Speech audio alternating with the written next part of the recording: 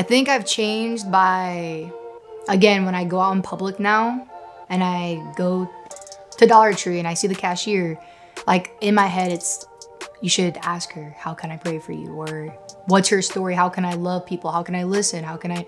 So I think it's really changed my thinking process and how I see the world, how I see people in all different places I go. I've always heard people talk about stuff like that. And I'm like, oh, okay, cool. It's gonna be a nice worship night or something like that. But it completely blew my expectations of, wow, like this is amazing. There's so many people from all over coming here to help ignite the fire back in us to go back out into our community. So it was honestly nothing that I was expecting. It was way more, way bigger. My biggest surprise is the amount of people that actually don't know the gospel. Like when we were walking through it with people, have you ever heard of this? No, I've never heard of this. And so that even blew my mind because I'm like, I just assumed, oh, most people have heard about Jesus. Most people, you know, the basics. But this showed me that so many people don't even know.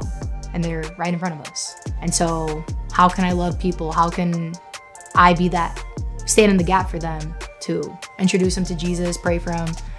And so I feel more equipped, even if I don't have the bracelet, even if I don't have the Bible, now I know, okay, we're all sinners. We all deserve death. And just walking them through that. Okay, this side note, but the crazy thing is when I went to the North High School, there's this kid who decided to stay for one of our campus life things. And I brought up the Bible and showed it to him. And he's like, no way, someone gave that to me. And I said, did someone walk you through it? No. And he said that his mom made him throw it away because she was an atheist.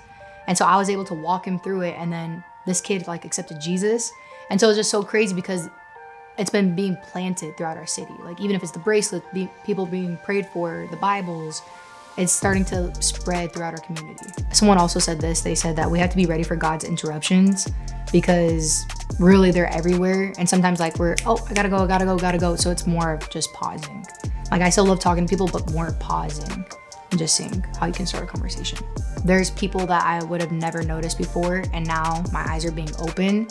And for instance, when me and Haley went to Qdoba, like that same girl, she came to Thanksgiving with us. Like it's just, I don't know, people that I wouldn't have noticed before, God is showing me and opening my eyes. And so it's really beautiful. I love it.